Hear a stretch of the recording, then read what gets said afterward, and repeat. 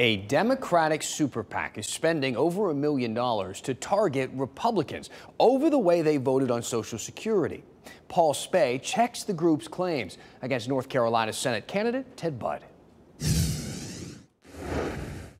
Did Congressman Ted Budd vote to cut Social Security and Medicare? Well, that's what a liberal Senate Majority PAC is saying in its new ad. Take a look.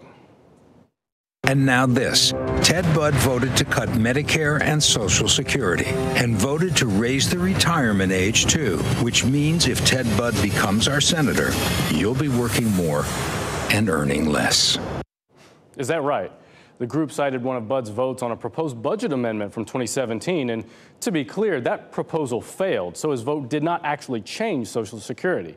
But the proposal did call for adopting something called the Social Security Reform Act, which analysts found would have gradually raised the retirement age to 69 and eventually reduced benefits overall. Now, what about Medicare? Well, there's more to the vote than that ad lets on. First, the bill in question didn't cut Medicare. It staved off cuts to Medicare that would have happened automatically without any congressional action. And second, it raised the debt ceiling by a couple $1 trillion, which was pretty controversial among Republicans at the time, and it's the reason Budd voted against the bill. You can see he said at the time he could not bring himself to participate in what he called Washington's spending addiction. So there's some truth to that ad, but there's a lot of missing context too, and that's why the Truth and Meter rates that ad's claim half true.